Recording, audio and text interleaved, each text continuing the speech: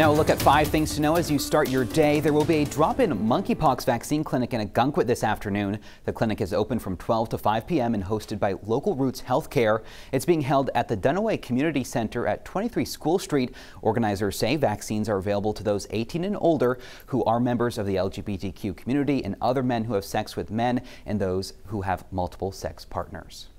The Maine Forest Service is working to determine what caused a brush fire at a cemetery in Portland. This happened at the Evergreen Cemetery about 4:30 yesterday afternoon. Crews say it scorched the edge of the woods and burned through an area of about 2 acres. Firefighters were able to contain it, but they are still investigating.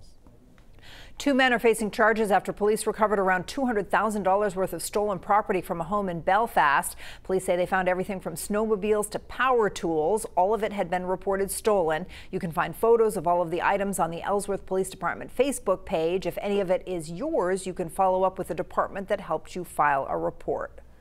Versant Power wants to increase its rates by 9%. That would be about $10.50 per month for the average customer. Versant says it needs this money to replace some older equipment and build some new substations.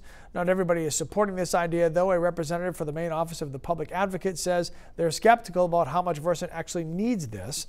And Maine Governor Janet Mills says she's also opposed to it because right now is just not the right time. If it does get approved, the price hike would begin next summer.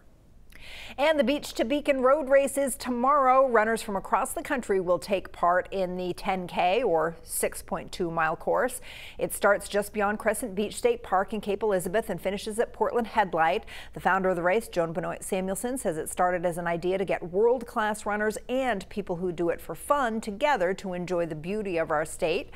More than 7,600 runners have registered for this year's race, and it's going to be a hot one. Huh, Mike? It is going to be humid out there tomorrow morning. Temperatures likely in the 70s for some overnight, especially at the coastline, and dew points remaining in that oppressive tropical range.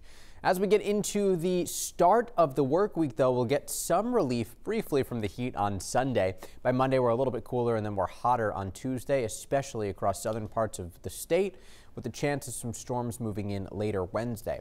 And that front Wednesday should be our key to getting at least some of the humidity out of here. I still have 80s forecast for the end of next week, but you'll notice the little bottom piece goes from humid to comfy overnight. So big improvements there. That'll be nice. That'll be nice. Sounds like perfect weather to jump in the ocean this weekend. Yes. It is I'm hopping in. Happening. Picking up what you're putting down. Have a great day, everyone.